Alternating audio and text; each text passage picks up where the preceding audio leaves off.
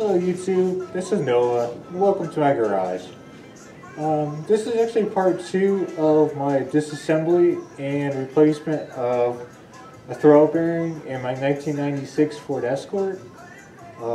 It's getting very cold up here in Pennsylvania. It's about like 26 degrees in here, so I hate the cold. So this is going to be a very quick video. My hands are freezing right now, so I won't be as interactive or showing that much to replace everything and taking everything apart. I just want to get it done, and the car's going outside. Hopefully it doesn't snow by then, so I can move my truck over and do some more projects.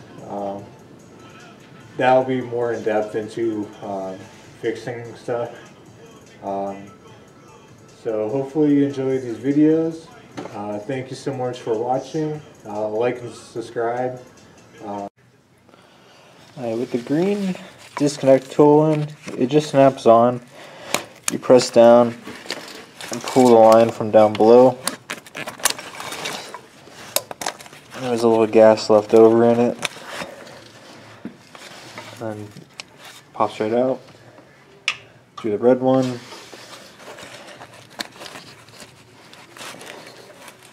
Press in.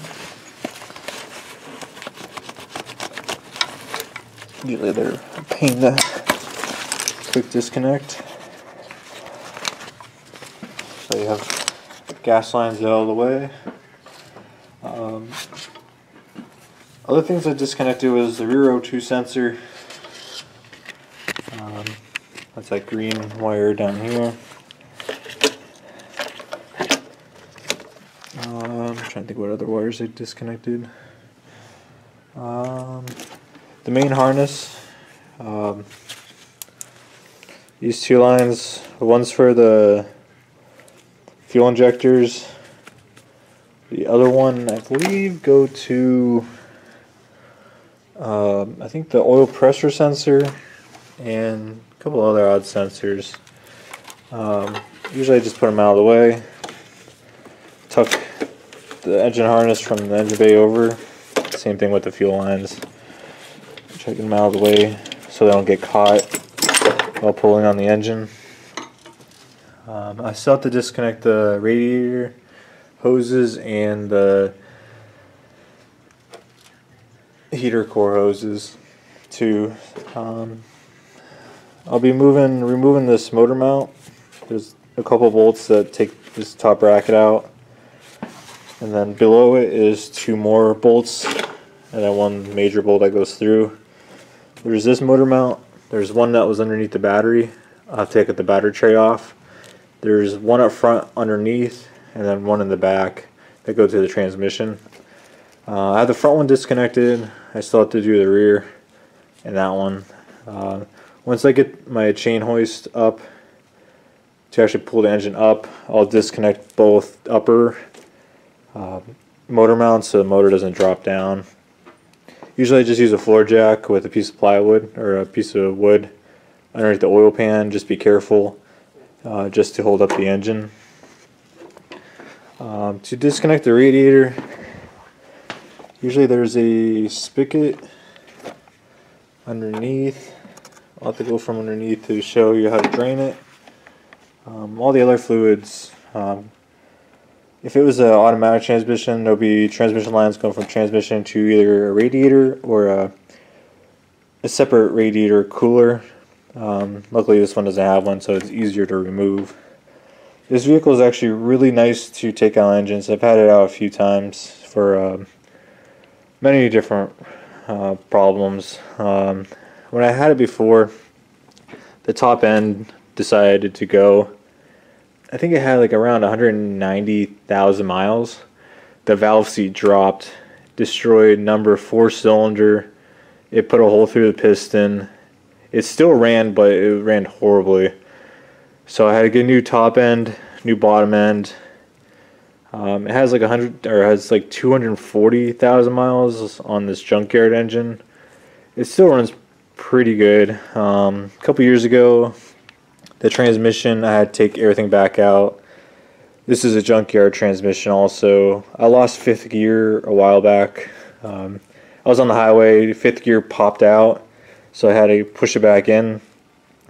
And all of a sudden, fifth gear wasn't there, so I had to drive around from fourth gear, which I couldn't go fast on the highways with it. And then threw in junkyard transmission, drove for a few years, and then now I should replace the bearings inside here, the throwout bearing and the pilot bearing. I was too cheap and into a hurry. Other things I disconnected was the coil pack, ground off the transmission. There's a small one that clips in. Evap lines. Just remember where to put them. Usually I label them to see where they go. There's a huge harness here. I'll have to cut all my zip ties off and move it out of the way. Take this battery plate out. A couple of bolts are already missing or broken. It was just held down the best I could. Vacuum boosters disconnected off the manifold. Once I take the radiator out, I'll take the exhaust manifold or disconnect the catalytic converter off of it, which is a lot easier to get to the motor mounts and disconnect everything from it. Okay, on the other side I already have taken apart. It's very tight because the truck's on the other side. This side I'll show you how to take it disassemble it. With the caliper, there's two 15mm bolts. They just slide right out to hold the caliper to the knuckle. Usually I put them up with a bungee cord out of the way. I already took the brake hose off. I'll be removing these two 17mm bolts, the spindle away from the strut. I'll be taking, there's a cotter pin, if I can get a cotter pin and a castle nut on the outer tie rod end. I'll be taking apart too, knocking the outer tie rod away from the knuckle. The axle bolt, I think it's a 32mm. Usually it's a one-time use bolt. Usually you have to pinch them to lock them in place. You'll remove that, knock the axle through. Once you move these two bolts and the outer tie rod, the whole knuckle will swivel down, and you can actually access and remove the axle from the spindle. And then I'll show you how to pop it out from the transmission side. With these two bolts, I highly recommend alignments after doing any suspension work.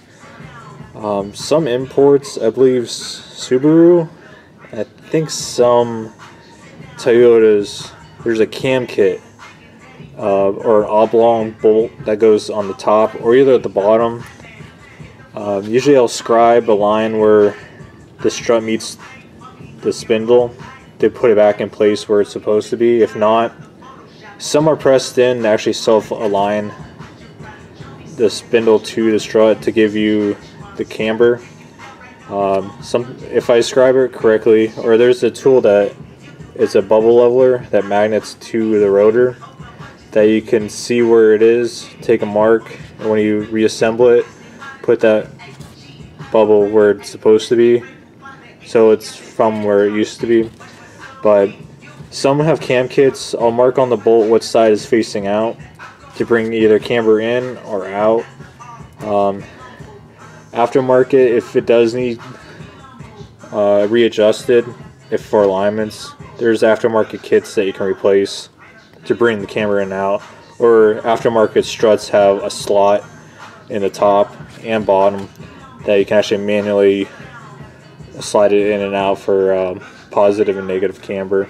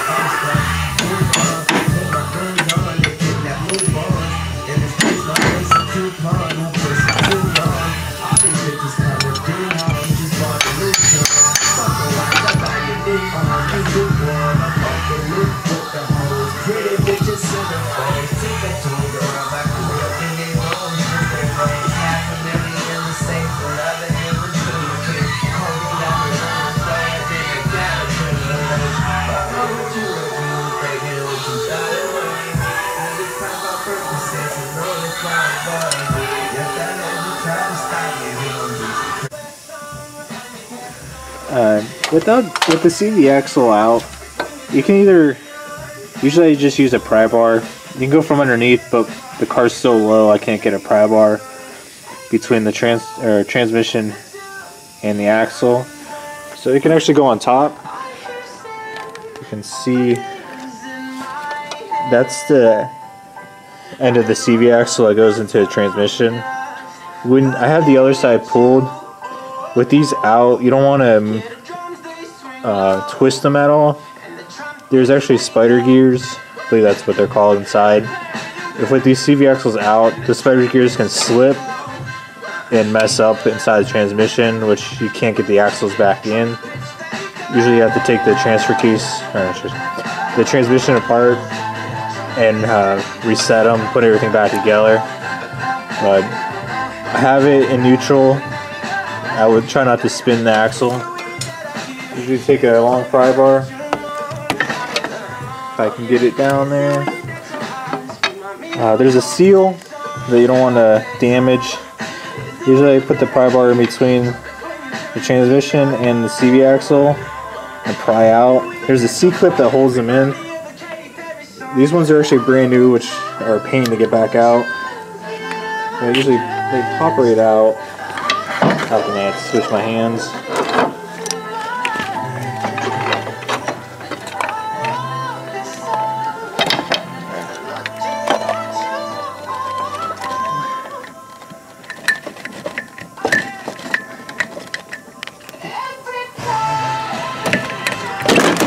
There we go.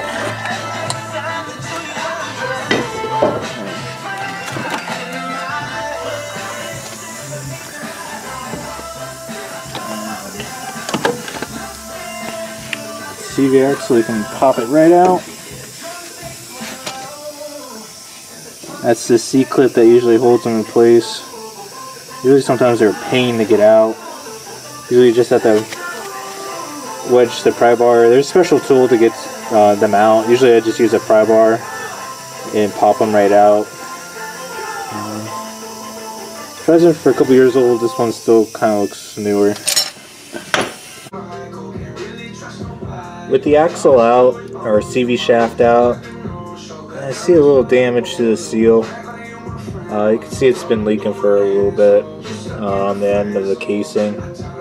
Usually if I do that and I see it leaking while everything is apart, I'll throw a new seal. It's only a couple bucks insurance to throw it back together without it leaking any transmission fluid everywhere. For now, just to leave it as is, my own car. It's going to be sitting outside, probably not on the road for a while. So I'll probably be replacing that later on.